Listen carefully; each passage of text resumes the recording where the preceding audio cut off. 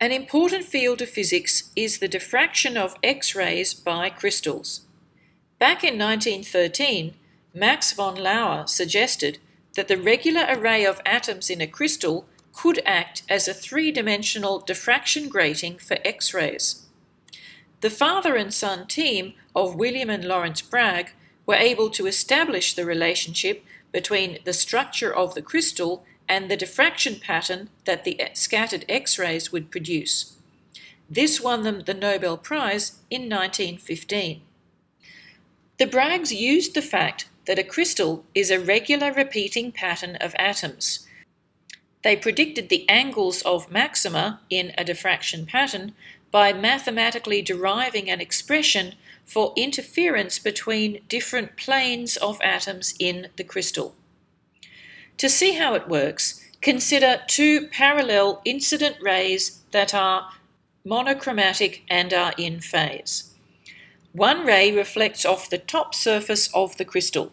The other ray gets through the top plane, but then hits an atom in the plane underneath it and reflects from that. The two reflected rays combine to form an interference pattern on the screen.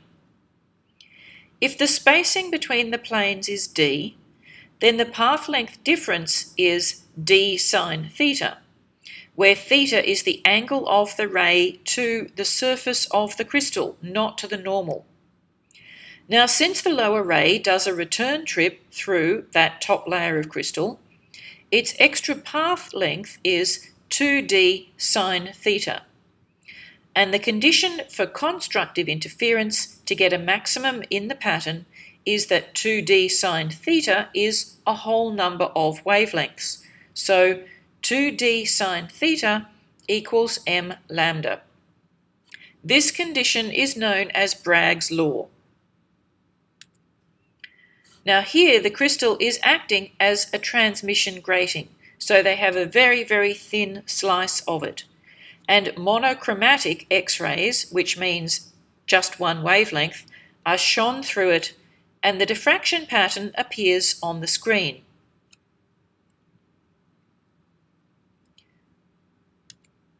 This shows the diffraction pattern for a single crystal of beryl, which is beryllium aluminium silicate.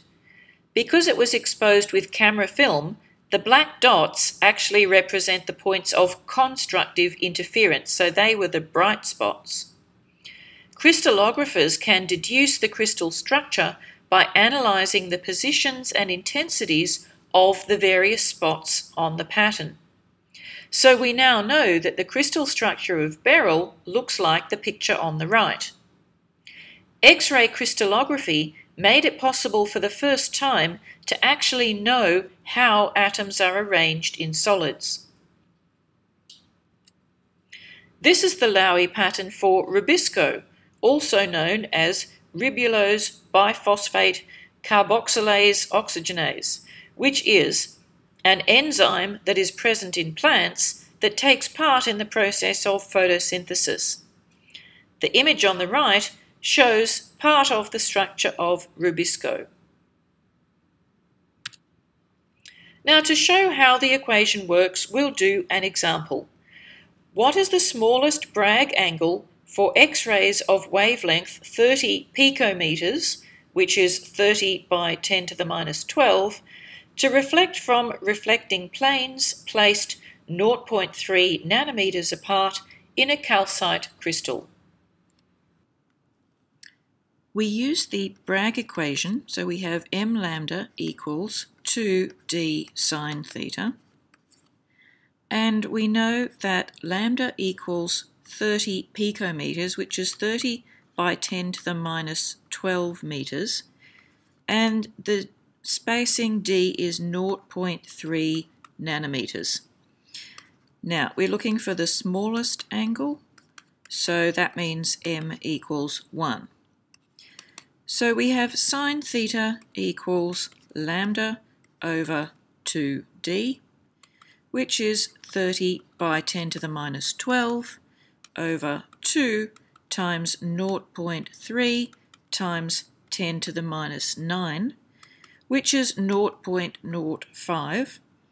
So that gives us theta is 2.87, which is taken down to two significant figures, about 2.9 degrees.